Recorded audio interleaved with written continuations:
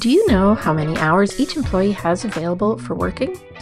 As part of the time tracking and planning process for your organization, you need to define the basic work week and holidays for your staff. These hours are defined in Tempo with what are called workload schemes and holiday schemes, and are used in both Timesheets and Capacity Planner. For each employee, their capacity for work is determined by subtracting their holiday hours from their workload hours. So in this video, I'll show you how to create a new workload scheme, and I'll cover holiday schemes in another video. First off, you need to have the Tempo Administrator permission, which is in the Jira Global Permissions. In Tempo, I'll go to Settings here and select Workload under Staff.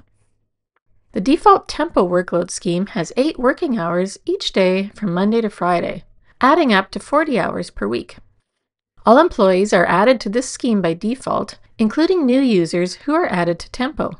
So if this is good enough for your organization, your work here is done. You can edit the scheme to what you want, or if you need different working hour schemes, you need to create them, like these two that I made earlier. So to do that, click New Workload Scheme up here and give it a name, and I'll call it Part-Time. I'll enter 4 hours per day, Monday to Friday, and then click Save. Now I need to add the part-time employees to this scheme, so I'll click Members beside it, and that opens up the Manage Staff page. I'll delete the current filter so that I can find the staff that I want. And I'll also select Active from this list to filter for only active users. I'll select Vivian here, click the workload scheme link for her, select the part-time scheme from this list, and click Move. And close the confirmation message. Now, if I filter by workload scheme and select the part-time scheme, you can see Vivian here. And just to know that moving Vivian removes her from the default workload scheme where she was, since an employee can be in only one scheme at a time. Now let's look at where those workload schemes matter in Tempo.